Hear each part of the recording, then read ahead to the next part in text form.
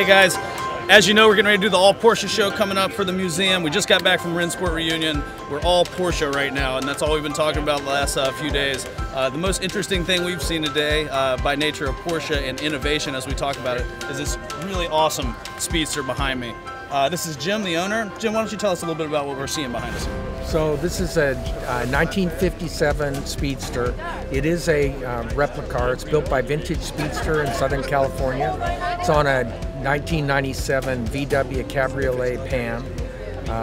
I bought the car as a roller, so no engine, no gas tank, no transmission. And then EV West, Electric Vehicles West, who've been on Velocity Channel, other places, they put the 25-volt engine and the Tesla batteries in it.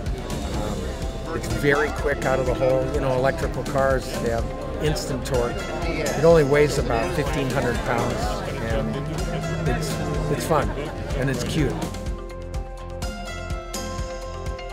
So the styling of the Speedster is really iconic. What you're seeing, especially when you're transitioning from Volkswagen, who is obviously Porsche's parent company, into these really great old 356s, you're almost starting to see a VW Beetle melt into a sports car, which is really cool. So you see a little bit in the fenders, and then once you start moving essentially a foot into the car, it starts flattening out into this really great, beautiful, as he said, cute kind of silhouette of, at the time, which was a really, really solidly built race car.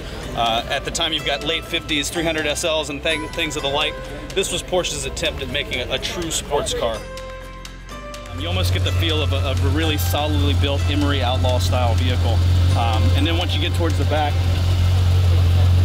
you'll see this is a Tesla battery setup. As he was saying, the immediate takeoff on these electric cars is immediate. So as soon as you touch the pedal down and that electric engine is engaged, you're moving.